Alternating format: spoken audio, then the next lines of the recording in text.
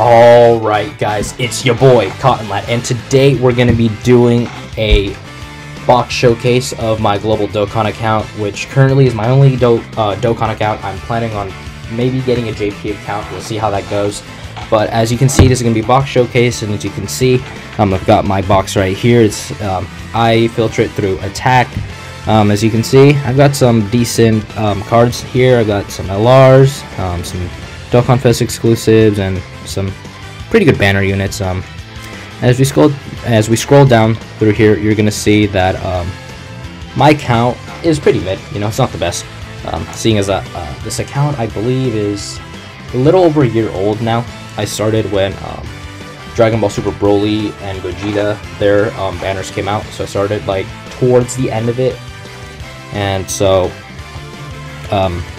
I'm making this video primarily for those new players that are coming to Global Dokkan because of the anniversary that's coming up, as the blue fusions are the main focus of that anniversary, as last year were the Super Saiyan 4s. And so what I'm going to do in today's video is explain to you and kind of show you like a before and after thing. So I'm going to record this like prior to the anniversary, and then I'm going to record one after, like comparing my account, see how it's grown because of the anniversary, because I always tell new players, if you're gonna get the game, at least get the game, I would say maybe a month or two before the anniversary actually begins, in order to save a decent amount of stones, so that when you summon, you get a decent amount of characters, because aside from just having stones, the banners give you tickets as well, and there's going to be a ticket version of those banners that is usually just a global thing. JP doesn't get this. And speaking of that, tomorrow I'm going to be talking about the anniversary banners, you know, what units are on there. I won't really say who you should summon for, you know, it's based all on preference, you know. You tell me down below if you're team Gogeta or Vegito. Personally, for me, I believe I might go more heavily into the Vegito banner, but Gogeta, in terms of just the character itself, tends to be my overall more favorite character than Vegito, but design-wise I like Vegito better. Anyways, we're getting off topic.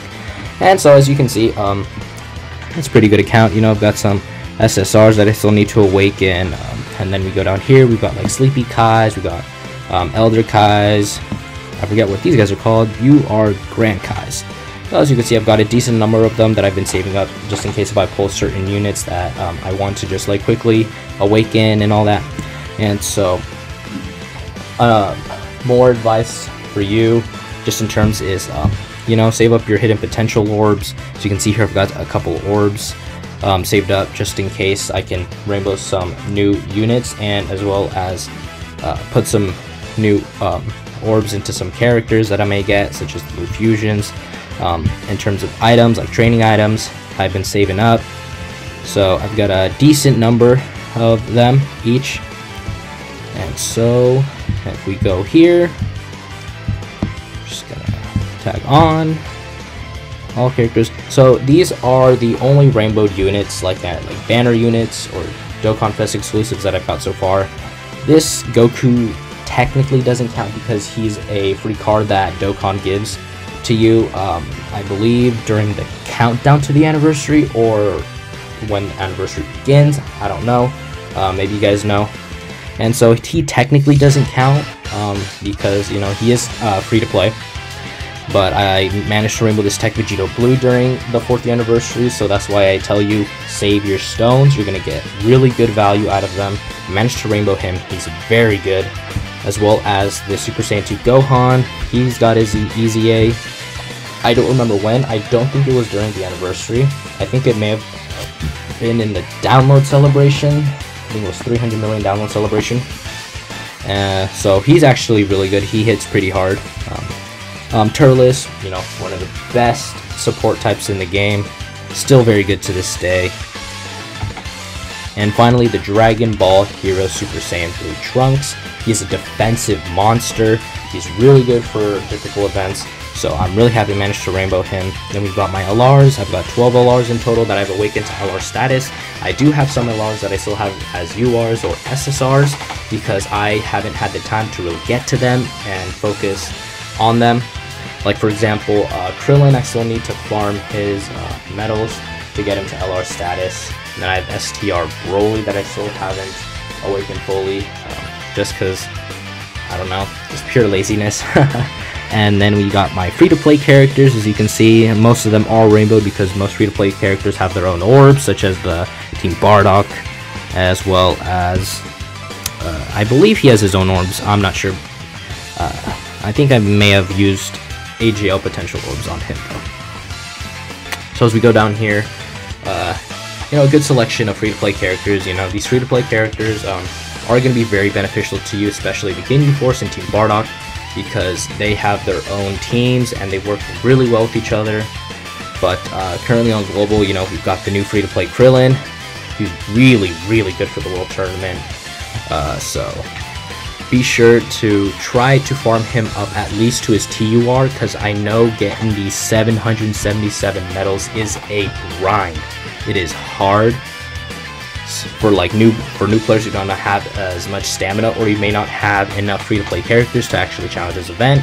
So if you can, at least try to get him just to his TUR state, because then in that state he's able to attack all types, which is going to be good for World Tournament, which we may get, not sure yet. We might get it maybe a weekend or two away from the anniversary, because World Tournament's usually only like 3 days long, so they could slip it in before the anniversary.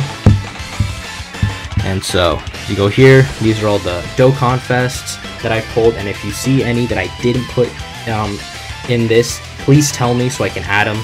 I did manage to pull Beerus in the step-ups. I think it was 25, then 35, or 30, correct me, down in the comments if I'm wrong. I didn't do the 45 one. I didn't see any reason to go back in, because like I was happy I got Beerus. I also managed to get Whis, so let me just quickly find him. Whis, okay, there he is. So I did manage to pull Whis as well. I'm planning on doing a video of them sometime in the near future. I know I'm going to be late to it, as you know many others have done it, but I am going to try to put that out, and I'm going to try to get them to 55% in the dupe system, just so it's like very representative of what most players I believe will have them at, because you know not everybody's going to have them completely rainbowed or with like several dupes in them, unless you're really lucky, because if you are, good for you, because they are a beastly combo. So as you can see, a decent number of Dokkan Fest exclusives, like the Tech Majin Vegeta, or Super Saiyan 2 Vegeta that transforms into Majin Vegeta. He's really good. He's got to be one of my favorite units to run. This Super Saiyan Vegeta that no one likes, the transforming one, even though he runs one of the best categories in the game, the Pure Saiyans, but no one runs him.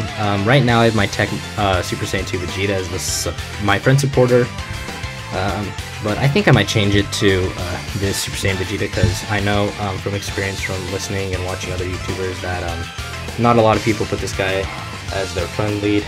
And so anyways, I'm getting a little bit off topic, but anyways, as you can see, this was my box. Pretty decent number of units, you know. Not the best, but not terribly bad either. And so I'll see you guys in the next one.